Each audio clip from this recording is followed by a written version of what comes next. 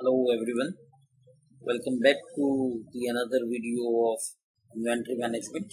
In this video we are going to understand the ABC of ABC analysis, the basic concept of ABC analysis, always better control, how actually it works, the graph of ABC analysis and the various categories, how these categories have been formed, what is the rationale, what is the logic behind these categories, where these numbers 10%, 70%, 45%, 20%, 30%, how this number emerges and why this ABC analysis is important as a technique of inventory management. So we are going to provide the answers of these questions. So ABC analysis, the concept talks about, it is also known as always better control. The base of this particular model talks about that all items in inventory are not equally important. Say for example, any firm is having item A, item B, item C, item D, and n number of items are there. So every item is not equally important to the firm in terms of price, in terms of sensitivity. So this model basically talks about in terms of price and the consumption value. So there are two variables, one is the price, another is the consumption value. So all items, we believe that all items in the inventory are not equally important. For example, we are taking a small example, like while manufacturing a bike, we need 4 shockers and 100 nuts, and we know that value of 4 shockers is, say for example, 2000 rupees, each contributing to rupees 500, and the entire value of 4 shockers is rupees 2000. And if we talk about the price value of 100 nuts and bolts is just rupees 100, and 1 shocker equal to 500 rupees, which means 2000 rupees in total. Therefore, if we generalize this concept, what we are going to find out is that a small number of items in small quantities, in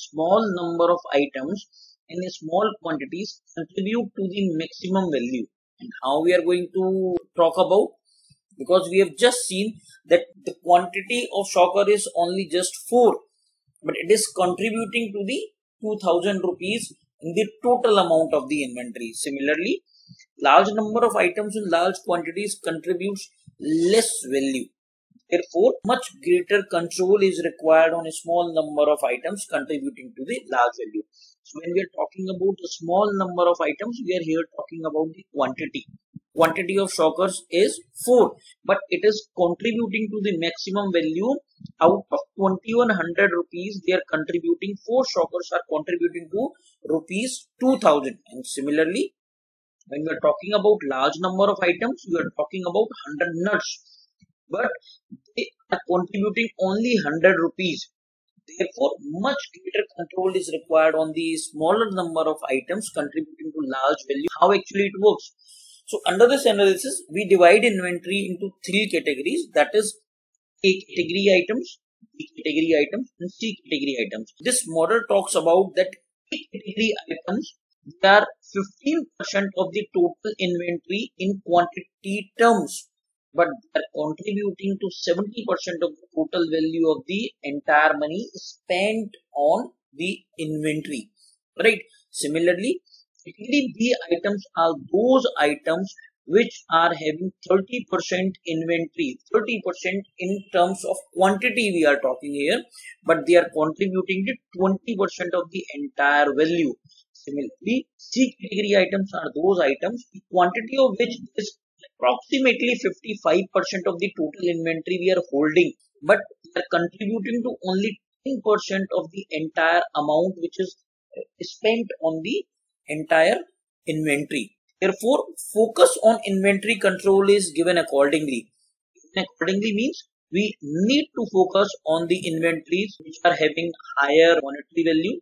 Priority need to be given on those items which are contributing to maximum value in terms of money. And similarly, less priority, less controlling should be given to the B category item which are contributing to only 20%, and C category items should be given lesser control. So we are talking about the various steps, how we are going to analyze this. Now this is a chart. We are going to calculate this A category, B category, and C category on the basis of various steps. In starting, we need to focus on only the items, the units required during any period, and the unit price. So calculate annual usage of each. The annual usage of each item need to be taken care, and how it can be calculated. By this example, I am trying to explain that there are 7 items. 1, 2, 3, 4, 5, 6, 7, which is required by any firm. The average consumption of item number 1 is 10,000 units. Item number 2 is 5,000 units. Item number 3 is 16,000 units. Item number 4 is 14,000. Item number 5 is 30,000. Item number 6 is 15,000. Item number 7 is 10,000. The total inventory required in terms of quantity is 1 lakh units. Now, the second step talks about calculate its usage value in rupees by multiplying it with the price of the item. So, along with these units which are required during the annual usage, during the entire year, the unit price will be given. So item number 1 is 30.4 rupees per unit. Item number 2 is of 51 rupees 20 paisa. Item number 3 is 5 rupees 50 paisa, and so on. Right? So the total number of items are given, the annual usage is given. We need to calculate the total cost. The total cost can be calculated by multiplying the number of units per item with the unit price per item. So it will be when 10,000 will be multiplied by 30.4, it will be 3,04,000 rupees for item A, 2,56,000 rupees for the entire year for item 2, 88,000 for item 3, 72,000, 51,000, 22,500 and 6,500 for the entire inventory which a firm is spending. The total amount is 8 lakh rupees for the entire annual usage by these 7 items a firm requires. Okay. So the total quantity is 1 lakh unit and the amount spent on these 1 lakh unit is 8 lakh rupees. Right. So the second step, the first step was to calculate the annual usage. Second step was to calculate the usage value in rupees by multiplying it with the price of the items that we have already seen. So 1 lakh units, 8 lakh rupees in total. Now the third step talks about arrange the items in descending order according to the usage value. It is already arranged in this descending order, which means the highest amount is there on the top, followed by the second one, 2,56,000, followed by the third one, 88,000, 72,000, then 51,000, 22,500 and 6,500. We need to arrange this items. We need to arrange all items 1, 2, 3, 4, 5, 6, 7, whatever the firm is having, as per the total cost of the items required annually. Right, I have already done it, so there is no need of changing it. So the next step talks about the calculate the total of the usage value. We have already calculated, it is now rupees 8 lakh. Total 1 lakh units in quantity terms and giving rise to 8 lakh rupees which have been spent by the firm on purchasing of 1 lakh rupees. Right? Next step is we are going to calculate the percentage of each individual item's usage value and the total usage value. So we have the quantity units and other hand we are having the total cost. So what we are going to do, we are going to calculate the percentage of each individual item. So first we are going to calculate the percentage of quantity wise, then we are going to calculate the percentage in terms of total amount, individual items amount on the total cost. So how we are going to calculate it? We are going to calculate the number of units for item 1, that is 10,000 rupees divided by 1 lakh units into 100. So it will be coming to 10%. Similarly for second items it will be 5,000 divided by 1 lakh, then again it will be coming to 5% and so on for the 7th item. Right. Similarly, we are going to calculate it for the in terms of money. We are going to calculate. So 3,04,000 spent on item number 1, which means 3,04,000 rupees divided by total inventory amount, that is 8 lakh rupees. If multiply by 100, it will be coming to 38%. For second item, it will be 256,000 rupees divided by 8 lakh, which will again be coming to 32%. Similarly, we will be calculating it for item number 3, item number 4, item number 5, 6 and 7. Right? After, when we will be completing this calculation part of the percentage values in terms of percentage, we are going to calculate the cumulative percentage. And how we are going to calculate the cumulative percentage? 10%, then 5%, 16%, 14%, 30% will be again cumulatively we are going to add, but we need to take care of one issue, that first 70 of the cumulative percentage is categorized in, need to be categorized as category A, which requires the highest degree of control, which means 38% and 32% when clubbed together it will be becoming exactly 70%.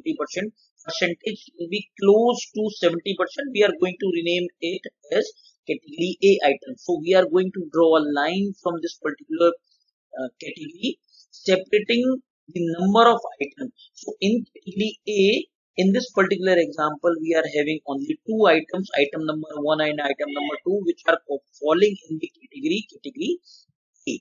Right. Similarly, for the next item 11 and 9, this is 20%. So as and when we will be getting 20%, we will be drawing a line and we will be giving it a name as category B.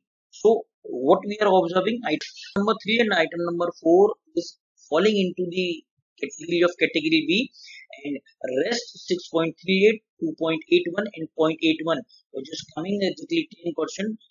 The entire items which are left will be falling in the category C, which means item number 5, 6 and 7, they are included in the category C. Now the most important thing which we need to ascertain is the entire 70% of the price value is contributing to only 15% in terms of quantity. So 15%, only 15,000 units out of the entire 1 lakh units is contributing to 70% of the value. Similarly, if we comes to the second category, so 30% of the items is contributing to only 20%, which means so relatively less control need to be applied on the category B items. But as far as category C is concerned, so what we are observing, 55% of the entire 1 lakh units is contributing to only 10% of the actual amount, 10% of the total entire amount. So which requires next 20% of cumulative percentage is categorized as category B, which requires relatively less control. Last 10% of the cumulative percentage is categorized as category C, which requires least control. Right. So this is the diagram, which is again mathematically representing the numbers we have just seen with the previous example, which means there are two variables. One is the percentage of units on one of the axis, percentage of value in terms of money. So here we are talking about the quantity. On this axis we are talking about the monetary value. So what we are observing, 15% of the quantity is resulting into 70% of the item, 70% of the value in terms of money. Similarly, next 30%, so 15 plus 30 will be 45. So next 30% block is category B is contributing to only 20%, which reflects that only this much amount is contributing to this much quantity. Similarly, 10% of the area is contributing to this much in terms of quantity. Right? So there are few limitations.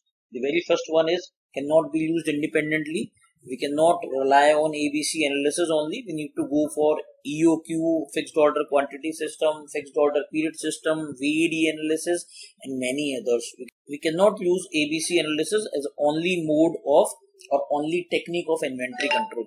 Second, and the most important is C category items may be critical items.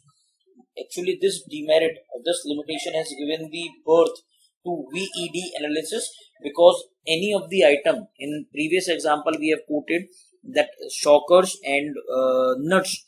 So if nuts are falling in the category of C, nuts are falling in category C items, but any shortage of nuts will not allow the production to continue. Our production of motorcycles will stop at the same time when we are running short of the C category item, that is nut. So C category item may be a critical item.